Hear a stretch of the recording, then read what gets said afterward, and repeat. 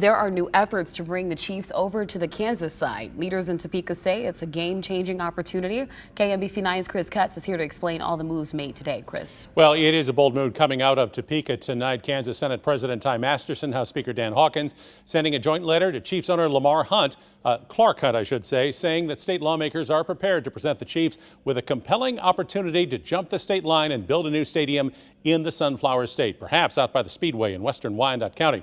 As we have reported, the state plans to use star bonds, which could be paid off with sales and alcohol tax money from a designated area around the new stadium. It's what the state did to finance construction of the Kansas Speedway and the Legends Shopping and Entertainment District. And all of this is a new nonprofit is emerging. Scoop and Score is what it's called. The group featuring 20 lobbyists who all work the state capitol in Topeka, including former House Speaker Ron Reichman of Olathe. Maybe you were part of the text message blast that went out today, all part of an online petition drive aimed at lawmakers in Topeka, saying the Chiefs deserve a permanent home in Kansas.